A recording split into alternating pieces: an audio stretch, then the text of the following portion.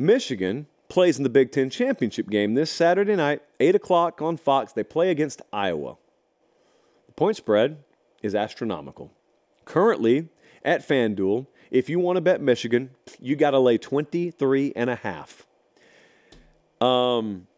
I can't believe these are real words that are going to come out of my mouth, and I need to say them very slowly so that you can process this. There is a prop bet for first half and second half individual team scoring. Okay, so you're just betting how many points a team will score.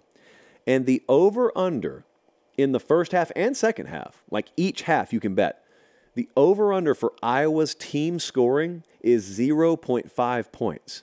So you are literally betting on whether they'll be shut out or not. That's how bad they are offensively. So with that in mind, let's set the exciting scene for the Big Ten championship game. I am not going to insult your intelligence. Michigan's going to win this thing. I think they'll win it handedly. But if the disastrous scenario were to unfold, how would it happen? How would Iowa pull this off? Well, obviously, we're going to need multiple turnovers, but it's not even just that. They need multiple turnovers in which they score on the play. They've got to get Michigan into enough third and longs to where Michigan is hopefully dumb enough to take some offensive risks that they don't really need to. Because once they score 14 or 17, it's a wrap. May not need that many.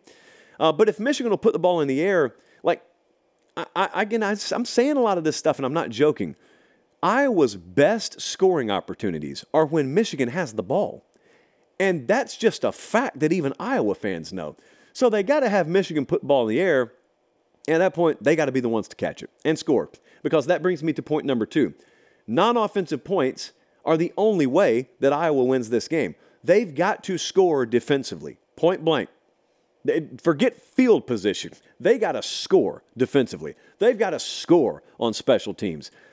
And then they've got to melt the game, and they got to empty the bag. There's no reason to be careful here, okay? No one cares. If you get blown out by Michigan, you get blown out.